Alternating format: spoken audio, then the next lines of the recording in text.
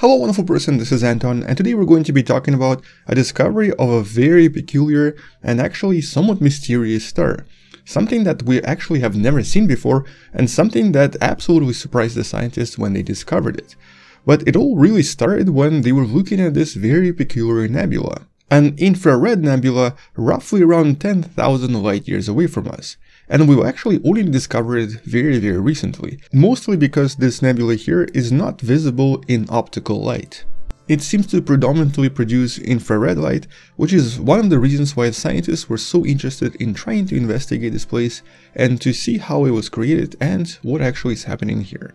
Now, most nebula, such as the very famous Crab Nebula that you see right here, produce light in all sorts of different frequencies. We usually see a lot of X-rays, we see a lot of optical emissions obviously, and that's of course something that you can see in your telescope if you have a powerful enough telescope. But we also usually have infrared and radio emissions as well. And that's because a lot of this gas here interacts with a lot of different emissions coming from the center, which is where the neutron star is located.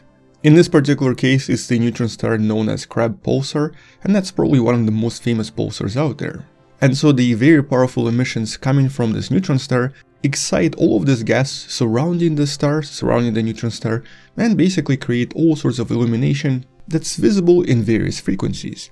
Now today this is kind of our understanding of most nebula, and this is how we think most of the light that we're observing is produced.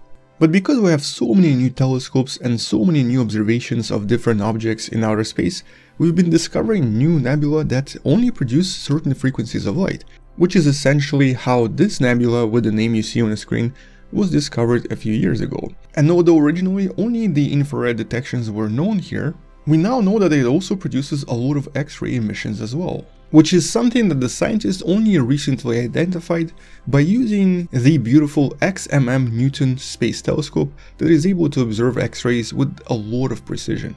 And so by using these telescopes, the scientists, whose paper you can find in the description below, wanted to really find out what's happening in this nebula, what kind of a star may have formed in the middle, and more importantly, why is it that it's not actually visible in optical light and only visible so far in infrared and X-rays.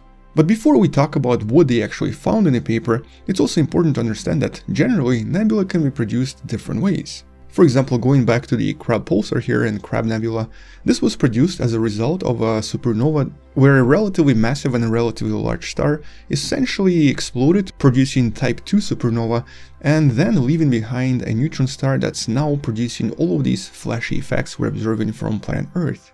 But certain other nebula can be produced in different other ways. Like for example, we know that our Sun is most likely going to produce a nebula as well, and these are called planetary nebula. That's not really the best name for them though.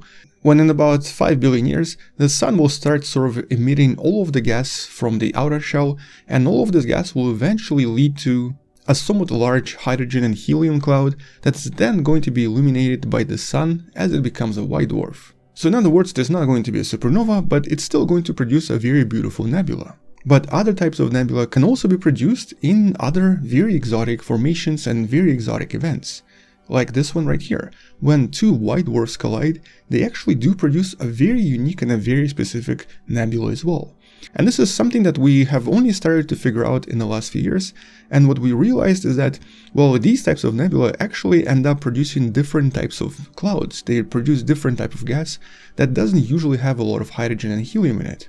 And because of this, they actually do result in nebula that are sometimes invisible in certain frequencies. And so the initial conclusion from the study of this nebula was indeed that it was most likely produced when two white dwarfs collided. But this didn't really explain a lot of things. It still didn't really explain what we're observing, and it definitely did not explain why the nebula was not visible in optical light. Because a collision here would produce a neutron star, and this would be powerful enough to produce enough emissions, including optical light emissions. So something unusual was going on here, and something was not really well explained. With the other mystery being that this particular star was also producing a ridiculous amount of X-ray emissions. But in 2019, the scientists analyzing the star here discovered some unusual patterns and unusual properties that were actually coming from the star itself. First of all, this particular object was ridiculously bright. It was about 40,000 times the luminosity of our Sun, meaning that it was definitely not a white dwarf and not a neutron star. This object was also producing very powerful solar winds, and the winds here were reaching speeds of about 16,000 kilometers per second, and that's way faster than we can explain with any current models. It was also much brighter in the X-rays than a typical neutron star or a typical white dwarf as well, but more importantly, the mass of the star was more massive than a typical white dwarf. It was actually over what's known as the Chandrasekhar limit, which is the limit of how massive white dwarfs can be before they go supernova. So in other words, this was definitely more massive and more powerful than any white dwarf and even any neutron star we know. But all of the signs still suggested that this was probably a result of a collision between white dwarfs, specifically the chemical composition of the system and the chemical composition of all of the gas nearby. Both the star and the gas contained a lot of silicon, a lot of sulfur, and a lot of neon, all of which surprisingly turned into extremely hot gas that sort of formed this unusual star. And all of these very hot gases were most likely producing all of this energy because they were basically creating a nuclear reaction, kind of like what happens in very old stars before they go supernova.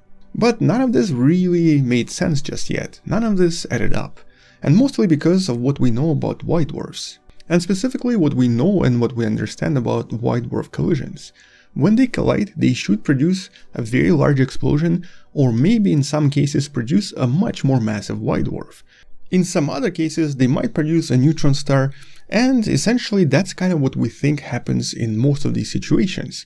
But this is not at all what we're seeing here. What we're seeing here is an extremely powerful, very bright object, 40,000 times more bright than the sun itself, with extremely fast wind speeds of about 16,000 kilometers per second, and also extremely hot and way more massive than a typical white dwarf.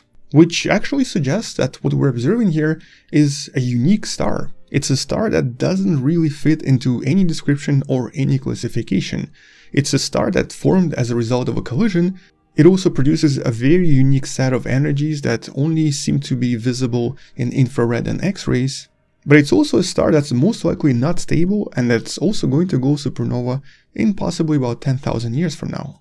But at the moment, it seems that the star is doing just fine and is burning all of these elements that are usually present in some of the more massive stars, and overall can actually be described as an oxygen neon star, a very unusual mix of materials that seem to produce these very unusual types of energies. But because these elements burn with so much energy, they also obviously will not be able to last very long, so it possibly has a few thousand years left before it basically reaches the point of no return.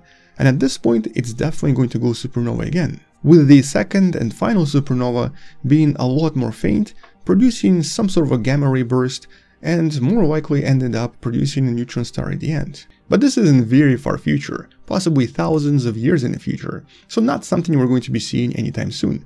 But I guess the question here is that why is it that this is such a unique object, and why is it that we've never actually seen anything like this before?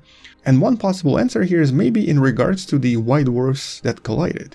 Both white dwarfs were probably slightly different from one another. One was probably made out of carbon and oxygen for the most part, whereas the second white dwarf was probably more oxygen and neon.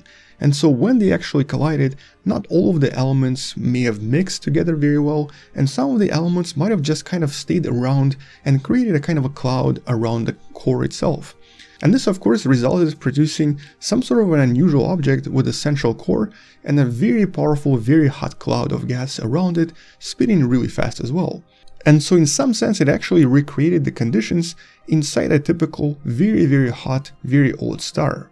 But that's not really the best explanation right now, and future studies might be able to answer what really happened here and what will happen at the end. For now, all we know is that this is definitely one of the most unique, most unusual, and definitely never before seen objects, and something that scientists will be studying for many years to come. And we obviously have no name for this just yet. You can call it a pseudostar, maybe an unstable remnant, or maybe a supernova remnant. But at the moment, this doesn't really have a good definition or a good explanation. But if one day we discover another object with very similar features, we'll definitely have to classify them and probably give them a proper name. Until then though, that's unfortunately all we know about this object. It's a really cool discovery, a really cool analysis, and definitely a really interesting mystery. Until we learn more, thank you for watching, subscribe if you still haven't, share this with someone who loves learning about space and sciences, and maybe come back tomorrow to learn something else. Also, maybe support the channel on Patreon or by buying the Wonderful Person t-shirt you can find in the description. I'll see you tomorrow, space out, and as always, bye bye.